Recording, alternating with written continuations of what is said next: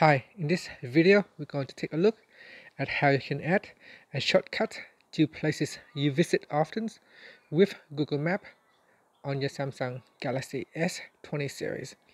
So we need to add the widget to the home screen. First, what we want to do is tap on the home key to go back to your home screen, and then go to the home screen page that you want to add the widget, and then we're going to touch and hold, and then tap on widgets at the bottom.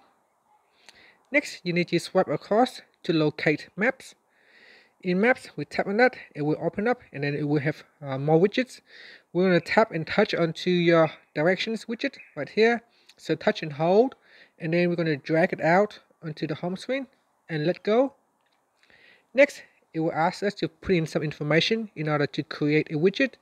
We need to choose the destination. So let's choose a destination. So I'm just going to put in the destination. So put in the address of the destination you would like to go to, and then you can create a shortcut name. So for example, I'm going to say go home, and then you can also choose to enable or disable ferries, highways, or tolls. So select any options that you want to choose.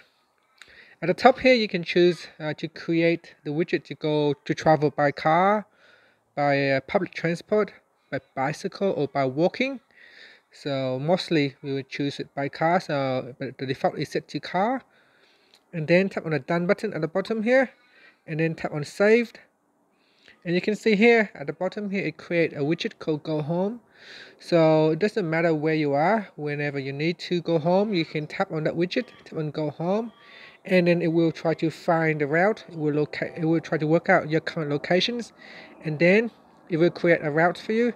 And here you can see it will take 28 minutes to get to your destination, and that's it. Finally, you can tap on the home key to go back to your home screen. Thank you for watching this video. Please subscribe to my channel for more videos.